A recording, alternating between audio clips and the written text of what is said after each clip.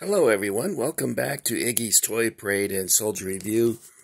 This is your host Iggy, and in today's video I'm going to talk about the differences between an original vintage G.I. Joe Footlocker from 1965 and a 40th anniversary G.I. Joe Footlocker from, I believe, 2003. So let's take a look at them. First up will be the original Footlocker. I received this for Christmas in 1965. My mom, I guess, had high ambitions for me because she made me a captain right off the bat. Now, the first thing that you can see that's different about the two of them is that the name tags here, name and rank tags and serial number tag, are in this case appear to be slightly smaller than they are on this one. Okay. The G.I. Joe sticker that you see here is also slightly smaller than the G.I. Joe sticker on this one. I actually prefer the sticker on the 40th anniversary Footlocker because it's bigger. Now, this feature here is also present on the 40th anniversary. It's like a lip made of wood on the cover of the locker. They made a locker that was a Target exclusive, I think, for the 30th anniversary or perhaps the 35th anniversary. And the lid was completely smooth. It did not have this lip on it. Okay, next up is the clasp, and it appears that they are virtually the same. Yes. So in that instance, there's no significant change to speak of. Now, next up is the rope handles. On this one, it has a much smaller rope than the 40th. The 40th also, it has enough room for an adult's hand, and it's made of this pleasing olive drab color as opposed to this color, which makes me think, did I paint this? But I don't remember that. When I open it up, we can take a look and see if we can determine if it's been altered. Okay, the hinges on the original are two brass hinges, and this is where you're going to see a really big change between the two lockers. Okay, take a look at that. It has this one continuous hinge. Yeah, I'm not sure why they adopted this, unless maybe there was complaints that these... I've seen the original lockers where these had come out or busted out, so maybe that's why they switched it up to that.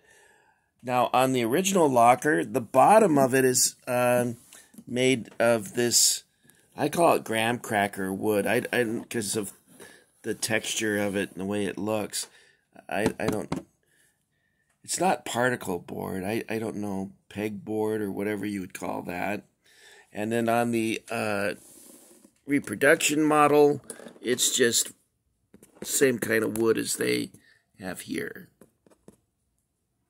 All right, so let's take a look at the interior.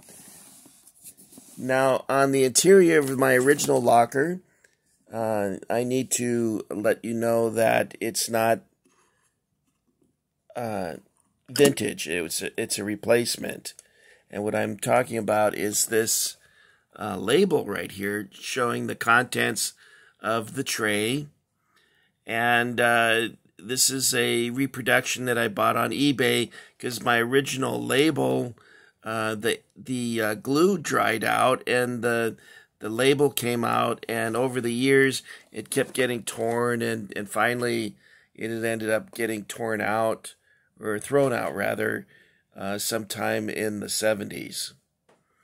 The tray is in fairly good condition on my original.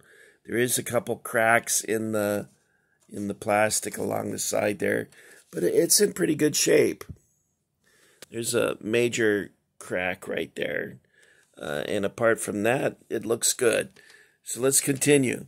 This is a surprise. I found this inside. I don't even remember putting this in here, but I have a Japanese infantryman. Well, actually, I was trying to make him an officer, but I forgot that he has these tabs, and these shoulder tabs would indicate that he's a private. The lowest order of private, by the way. There's, I think, 4 different grades of pirate. He's a pirate. He's a pirate. Keep a weathered eye out for boarders, Jack Sparrow. Anyway, he's not a pirate. He's a private. But I wanted an officer, so that's why I put this pistol in the holster like that. I also bought a katana. Is that how you say it?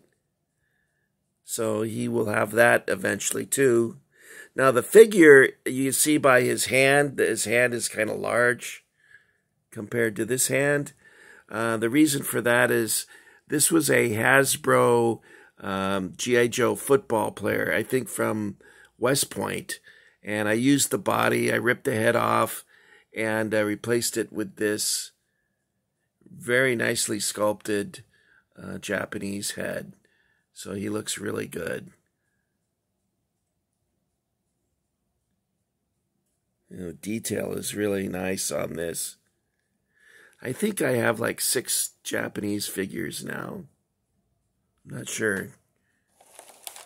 Maybe 5. I don't know. Okay, so that's my original G.I. Joe Footlocker from 1965. Now let's take a look at the interior of the 2003 Target exclusive Footlocker from Hasbro. Let's open this up. And, oh, I forgot I dropped the tray. I mean, I dropped the locker and everything went flying. That's one of the disadvantages of this Footlocker design is that nothing would ever stay put. You would pick it up by the handle and then everything would go flying. But the nice thing about these 40th anniversary Footlockers is that, here's the 45. Okay.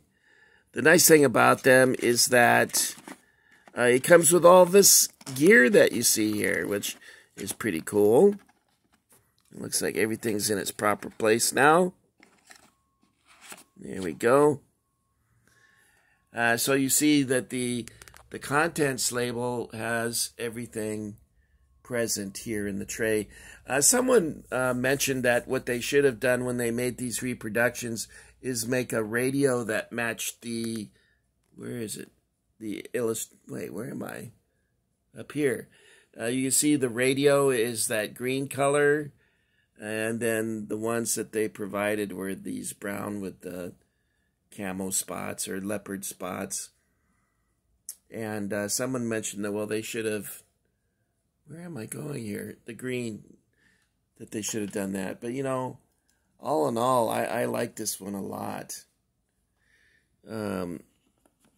I can't say enough good stuff about the 40th anniversary stuff. Now, inside, I found some 40th anniversary, a couple tents, a Marine tent, a Army tent. Apparently, this is very intense. And here's a poncho. And the difference between this 40th anniversary poncho and a 30th anniversary poncho is this one is made of a rubberized fabric, like the originals. And the 30th anniversary one was just cloth. It was, I don't even think I kept it. I might have thrown it out. And then there's a couple machine guns in here, and some flags, and various other small things. Now I have two more of these lockers. I showed you one about a month ago. I showed you one of my lockers that I still have in the package, and then I have another locker with all the filled up with equipment in my storage space. Okay, guys, that's all I've got for you today on the G.I. Joe 1965 Footlocker and the G.I. Joe commemorative locker, the 40th anniversary locker with the 40th anniversary gear.